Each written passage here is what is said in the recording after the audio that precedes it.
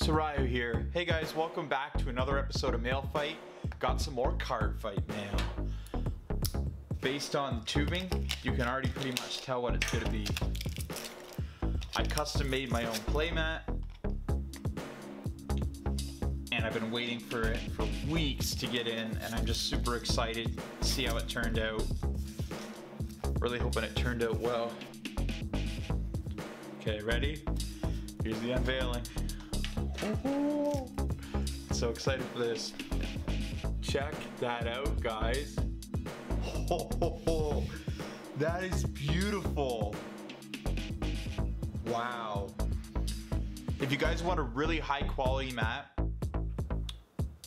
and mind you, it's very expensive, but it's definitely worth the money. Go check out Inked Gaming. I'm not sponsored by them. This is my second mat with them. And the fact that I can literally throw them into the washer and they don't get damaged, and I can wash them just like laundry and it fixes any stains in it. It's just like, it's the best.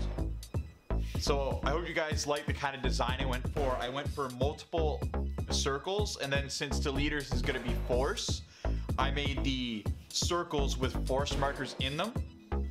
And then I made the Vanguard circle kind of a different color to differentiate. And then of course we got that old school classic Guardian circle there, and then lots of free space. So if you want to play an Excel deck on this mat, you can. Oh my gosh, guys, this turned out way better than I thought it was gonna be. It's like, oh my gosh, it's so beautiful.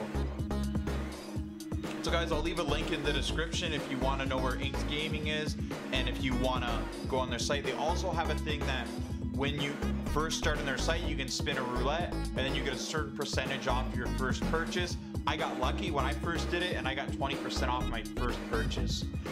So go ahead and check out Inked Gaming, guys. I hope you liked this episode of Mailfight. And as always, guys, let the wind blow.